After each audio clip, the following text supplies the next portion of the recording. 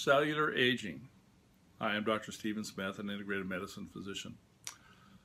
Well, it used to be hard to figure out what our cellular age was, but now we have new tests called telomere tests. Telomeres are little extra segments of DNA on the end of our DNA. They're sort of like disposable DNA. Because when our cells divide, we'll lose a little bit at the end. A little clip gets clipped off.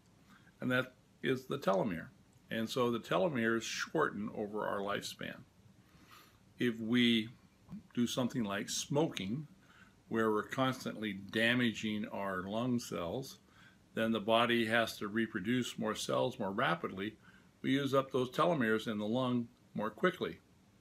And then when the telomeres are down to a certain length, the cell becomes senescent. In other words, it doesn't divide anymore, and it's an old cell and is subject to turning into a cancerous cell or just not functioning as well.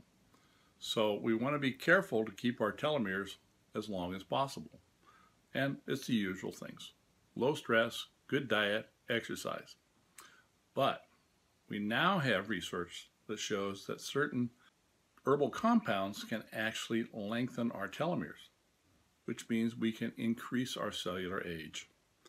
And there's several products out there that will increase your telomere length, and they've been proven to do so in studies.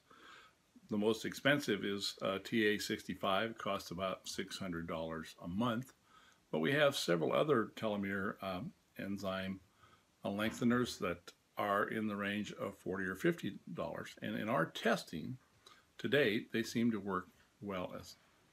But the end test will be checking our telomeres, and the new telomere test, which only costs $90, has been overwhelmed, and so it's been slow to get the test results back.